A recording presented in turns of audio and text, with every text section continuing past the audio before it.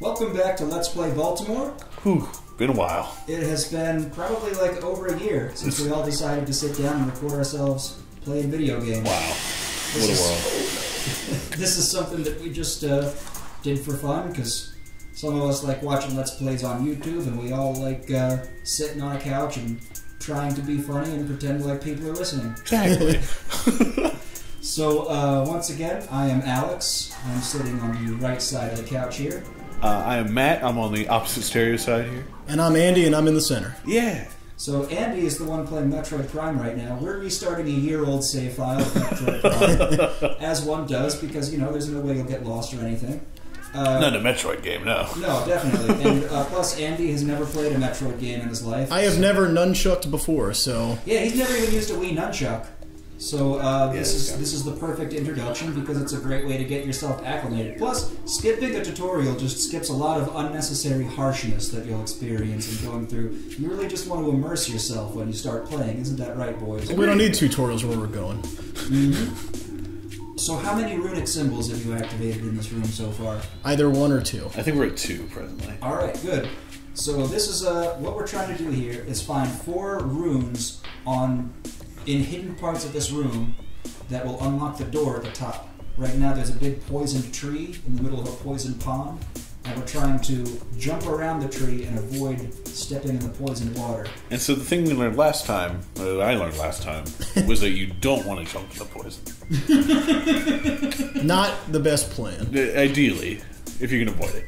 There was there was an episode. It was the episode where we got the charge beam, where Matt, I think you jokingly said, "Should I jump in the poison?"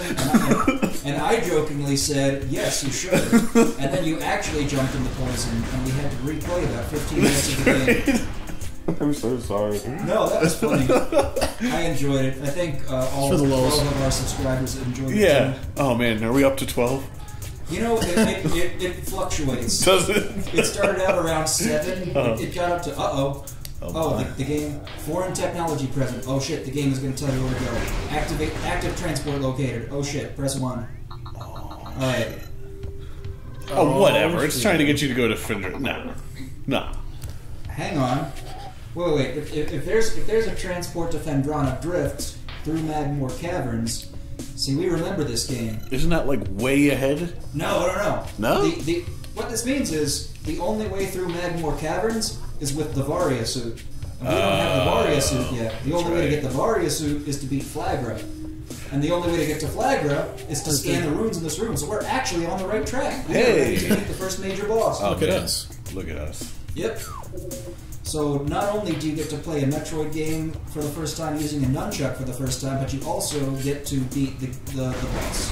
You get to fight a boss. Damn right. You know what?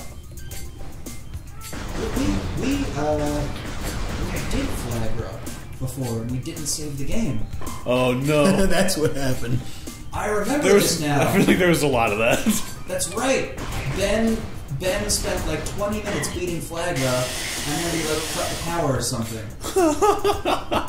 Oh, that is... Wow. Alright, Andy.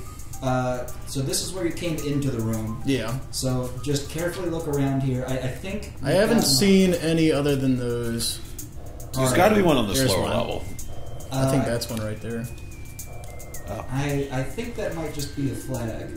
Yeah. God damn it. Alright, here's what I think you should do. Shoot those Reaper vines to your right. Make them retract into the wall. There you go. You figured out the lock-on targeting pretty good. Alright, now can you jump over there? Yeah, you got this. It's a surprisingly easy thing to figure out, is it not? It's pretty easy. The B and the A are the weird part right now. Yeah. Well, I know... Oh, do you think B should be fire and A should be jump? Yeah, it should be the opposite. Oh, press 2. Oh, can you actually change it? You can change it, in fact. Press... minus. Yeah, option. Go to controller, hit A. Swap, And jump, and fire. Look at that. There you go. And now it is correct. Yeah, that's much better. There you go. Alright, great. So now the controller is tuned to Andy's precise biofrequencies. and we can get going here. So, Andy, you're doing the right thing trying to jump up those platforms there, because the rest of the runic symbols are going to be up what basically amounts to stairs. This room is basically a very complicated form of stairs. So, oh, wait a minute. Oh, was there one? Down there. Look down there at that venom weed. Shoot that venom weed. Ah. There's a symbol hiding under there. That's it. Reactivating some 10-year-old memories. God, I remember the first time playing through this game when it came out, just being so enthralled. I mean, it still is. Pretty it's still sick. such a good game. Analysis suggests the presence of a runic symbol. What do you have to get closer to it? Oh, you have to shoot the venom weed and scan it more quickly. That's what you have to do. You gotta want it. You gotta want You it. have to want it. Alright. Yes, you got There it. you go. Yeah. 4 runic symbols must be activated. So I think that was 3. That was 3. Okay. I think that the last one is closer to the top. So if you jump on those... Well, I mean, that happens too sometimes. But that's okay. Oh, you can blow up those boxes for health and stuff too. Ah, yes. The old story of kids. One thing I love about these games is the lore. Because, Andy, the way this game was made was, I think about 30 Texans all locked themselves in a room for about 3 years. And they were huge fans of Metroid, and they were employed by the Japanese. They had played the original game on the Nintendo, and the second one on the Game Boy, and the third one on the Super Nintendo. I love And Super Metroid so much. they were just enthralled by the story, and they wanted to recreate it in 3 dimensions. And then out comes Papa Shigeru Miyamoto, the creator of Mario and Zelda. He did not create Metroid. I got that one already. Right. But he had a few things to say about this game, which they were developing to be played from a third-person perspective, like Mario 64 or Gears of War. And he said, wouldn't it be cool if you could look through Samus's visor? So they had to scrap the game as they were making it and make it first-person. Oh, wow. And then on another visit, he said, wouldn't it be cool if Samus had a dog's head? And nobody And they exactly said no. knew what he meant, because Japanese to English translation is very difficult. And his interpreter mistranslated him. What he actually meant to say was, what if Samus could see the world the way a fly sees the world? Oh. And what he meant by that was, That makes what more if you sense. what if you could alternate between visors in the game to change the way you see things? Sure. I think that's probably the last. So, Probably better than to have the head of a bug. But wouldn't you rather have the head of a bug? So they implemented the scan functionality that way, and later on in the game, you get heat vision, or thermal vision, and X-ray vision too. So it's I feel like pretty- something got me just then.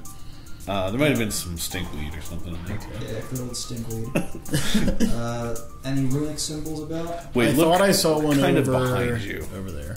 Yeah, behind you on the wall. Like down and down. I thought I saw something. Maybe not. I thought I saw something on the wall too.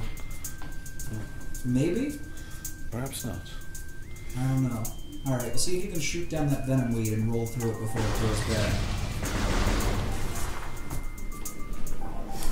Now, Yeah, baby.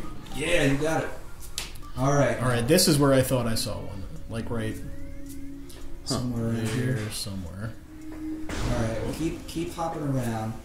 Because I think I remember finding it in a place that was like really just made me want to slap myself in the face. Because it really should be obvious and it's not. Oh, the old hallmark of a Metroidvania game. Yep. Yeah, did you know, Andy, that they named a whole genre of games after this one and Castlevania? Oh, really? Yeah. Mm-hmm. They call them Metroidvania games, so like relatively open world, like just There? explore 'em ups. If it's not telling you, you can... I mean, that's pretty far. Oh. There's What one is right that? there. What is that? Can you scan it? Walls Oh. appear to have been constructed with extreme delicacy around tree limbs. Alright, that's just a bit of lore. There's nothing really to be done, I don't think. Let's see if you can jump up a little higher and examine the world for some more runic symbols. You know what game I'm ashamed to say I've never played? What's that? Is Fusion. Metroid Fusion? I never played Metroid Fusion. I played it for a little bit. I borrowed our friend Alex's copy. You got some scan data. What did you think? Fluid patterns analyzed. Main source of toxins and ruins detected. It's going to be that boss Yeah. room. Yep. Alright, so what's poisoning the water? Let's find out. Tension's coming. It's in the sun chamber. It's All that right. giant circle room. We need to find out what lies in the giant circle room on the next episode of Let's Play Baltimore. So until then, everyone, good night and good luck. Whatever it is we say. Yeah, what do we say?